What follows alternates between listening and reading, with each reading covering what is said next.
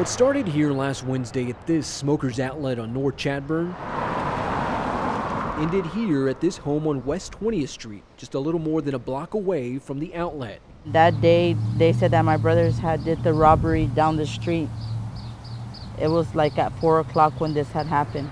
Arrest affidavits reveal that the brothers Jorge and Abel Areola allegedly robbed the smoker's outlet of a 30-pack of Budweiser that afternoon before making a dash for the home on West 20th Street.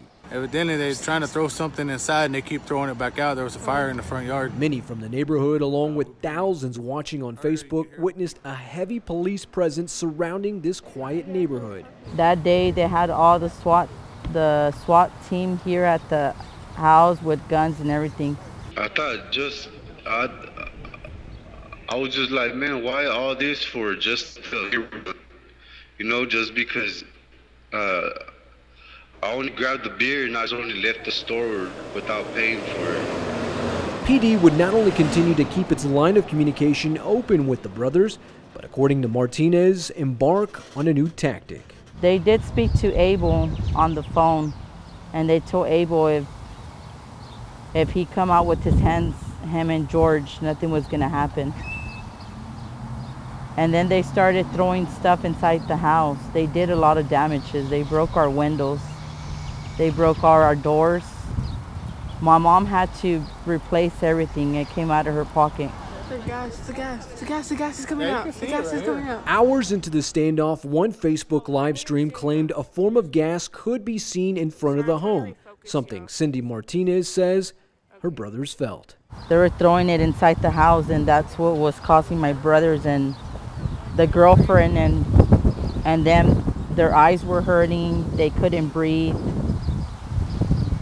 It started getting real ugly because they started throwing more stuff inside the house, and they just kept throwing it back outside. Look, there they go. They're going in. They're going in. Stop, Daniela. Stop, Daniela. Stop. After a 5-hour standoff, the Areola brothers, along with an 18-year-old female, were removed from the home. According to the Tom Green County Jail, 21-year-old Abelardo Areola was charged with robbery, aggravated robbery, and possession of a controlled substance less than 1 gram, with a bond set for $250,000. While 32-year-old Jorge Areola was charged with robbery, aggravated robbery, and miscellaneous fugitive from justice with a $150,000 bond. Does anybody have any questions? Following the arrest, the San Angelo Police Department addressed what everyone on the street was talking about: the flames outside the home. Did they set the house on fire? So there was a time during the standoff where these subjects had put items outside the residence, and it started them on fire.